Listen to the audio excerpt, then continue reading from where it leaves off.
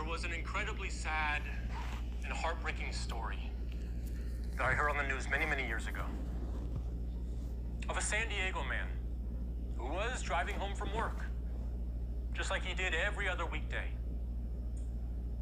But unfortunately, this day was very, very different.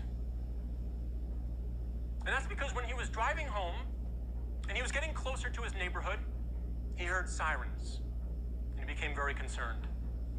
And as he got closer and closer to his neighborhood, he saw smoke billowing and his heart dropped.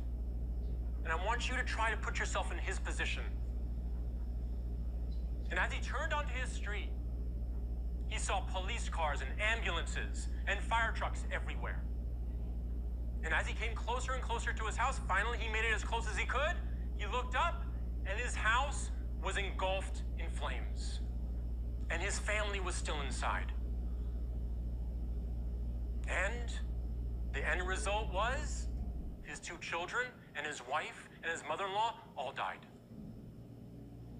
Now just try to imagine being him. Obviously, we can't do that unless you've lost somebody very close to you, tragically.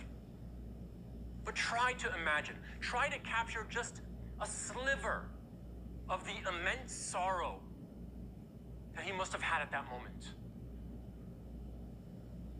His family killed, his house burned down.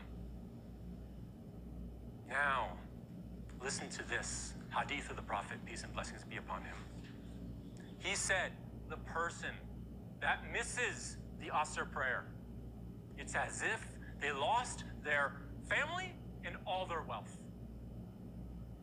SubhanAllah. How can we, after hearing this hadith, ever miss another salah again? We should at least make the intention and the resolve to try to pray our fard prayers if we're not doing it already, because of the immense reward that we lose for not praying that prayer, and perhaps the tremendous amount of punishments that will come to us for deliberately missing that prayer. The Prophet, peace and blessings be upon him, he said the first thing that will be inquired, that you will be held to account for on the day of judgment, is your salah. If it is sound, you will be successful. And if it is lacking in any way, you will be doomed.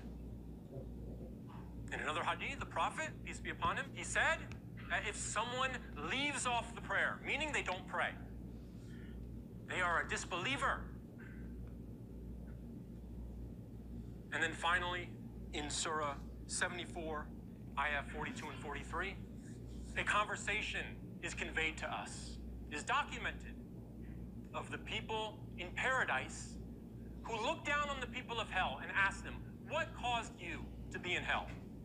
And they responded, we were not of those who prayed.